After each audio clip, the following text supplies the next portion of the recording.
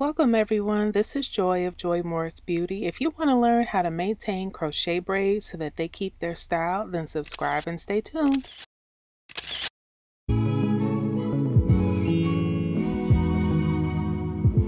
I wear a satin bonnet every night, and this is my hair after 1 week. I haven't washed it yet. Sometimes I'll wait until 2 weeks of crochet hair wearing before I wash it. So if you want a video on how I wash my hair, let me know. But I'm just separating it here, and it looks pretty good for 1 week. The products are linked in the description below. Here I just use a really light oil to spray my hair and scalp. And this oil is light enough and that you can also use it on crochet hair too. Then I use Motion's wrap lotion to just kind of soften my edges. And then I top that with Eco Styler gel, which goes on, ends up looking white the way I layer products, but it'll dry clear, trust me. And I use that to just kind of lay my edges down.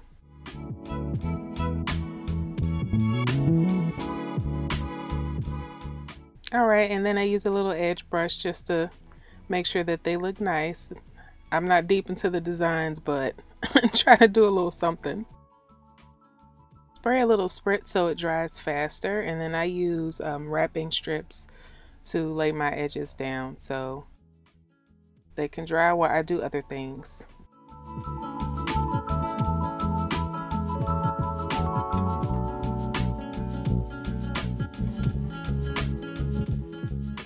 Okay, so now I'm gonna take my hair in sections. I'm gonna start with like the bottom third.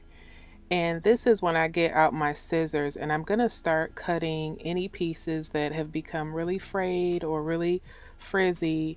It's not a bad idea to leave some of them behind because, you know, real hair is not perfect, so your crochet braids don't have to be absolutely perfect. But if it's something that stands out to me that probably would be better if it wasn't there, I will cut it out.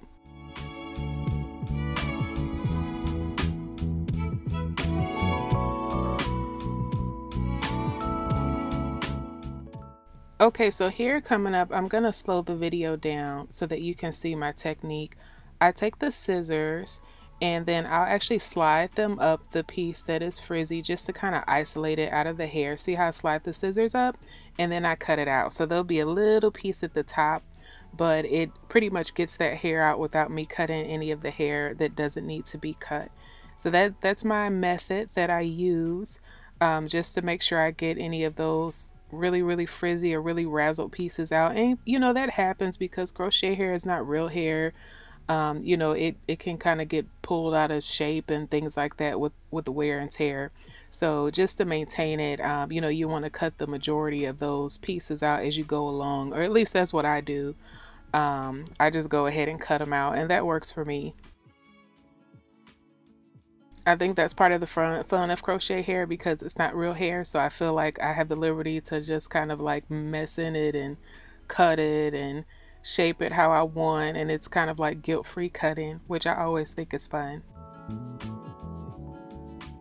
Alright, back to the Motions wrap lotion. So I'm just going to use some, and I'm going to go throughout my hair and just kind of finger comb it throughout my hair. And although it's not real hair, the wrap lotion again really helps to just kind of refresh the look of it. It's almost like it helps the crochet hair to clump together, and it gives it a little bit of sheen. So I tend to do this a couple times a week. And when I do that, it helps me just find a couple of more frizzy pieces. So I went through one more time and just did a little more cutting just of pieces that were standing out.